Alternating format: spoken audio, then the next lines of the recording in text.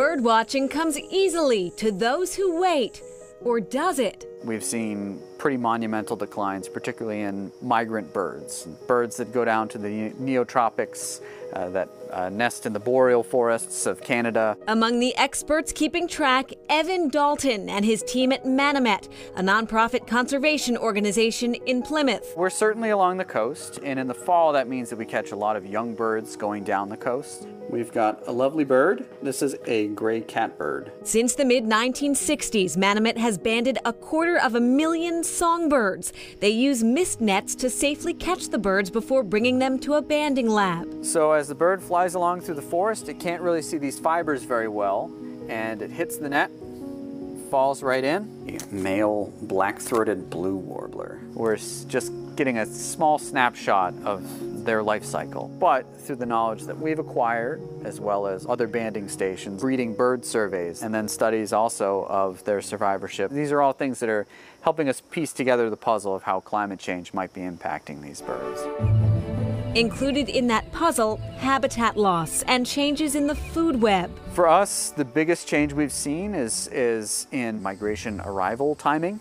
So warmer temperatures, particularly in the spring. That means bugs and berries can emerge before birds arrive, worsening an already alarming trend.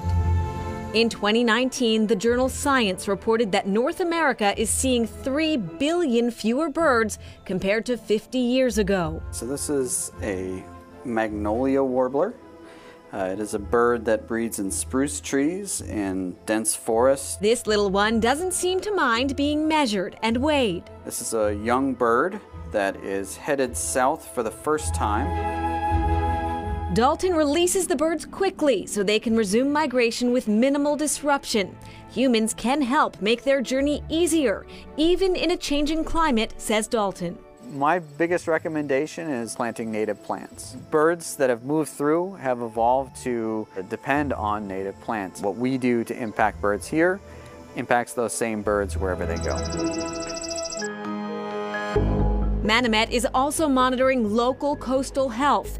Mike Molnar is director of the Coastal Zone Initiative. Warmer, saltier waters are having an impact on the plankton species out there, which are the base of the food web. There was some research that found that since the 90s, the productivity level of plankton in the Gulf is 1/3 of what it used to be.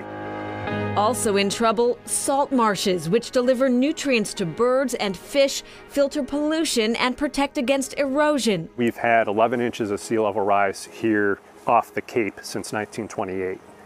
It's forecast to be 1.5 foot sea level rise by 2050 and up to 6 feet of sea level rise by 2100.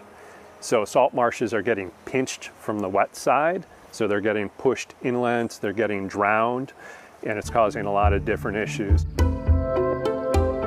Including critically impacting shorebirds, among them least terns, roseate terns, and whimbrels. Eastern Massachusetts is a great example of that, particularly Cape Cod and the Outer Cape, where up to maybe 100,000 shorebirds all the way from July through November pass through. Manomet conservation biologist Alan Neidel studies whimbrels. He says their favorite food is the fiddler crab found in abundance on the Cape. As we see marshes degrade on the Cape, there might not be the appropriate sort of habitat to support whimbrel populations as well as all the other wildlife.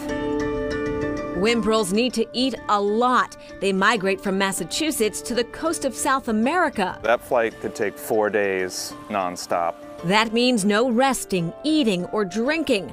Whimbrels can shrink some of their internal organs to create room for fat and the expansion of other organs, including chest muscles and the heart. They're basically carrying everything that they can with them and basically burning fat reserves. To collect data, Neidel and his colleagues equipped some whimbrels with lightweight satellite transmitters. Between the last 20 years or so, we've had maybe a 50% decline. There are accounts of upwards of 700 birds during peak migration around the turn of the century, but now we're only getting 200 or 300 birds. They're relying on coastal, water-based habitats that are also a very prized resource for people. So someone might not realize when they're out on a beach next to a flock of staging shorebirds roosting at high tide, that's the only place those birds can be, that there's a sense of obligation to share that resource. Oh, and Evan Dalton of the Banding Lab says climate change can actually help some birds thrive. Well, right. Think about the Carolina wren, which was a bird that was never in our area back in the 1960s, say. Now Carolina wrens are here commonly, and they're here to stay, and that's largely because of warmer weather. So there are other impacts that come from that kind of migration and movement of species, but not all suffer under climate change. All right.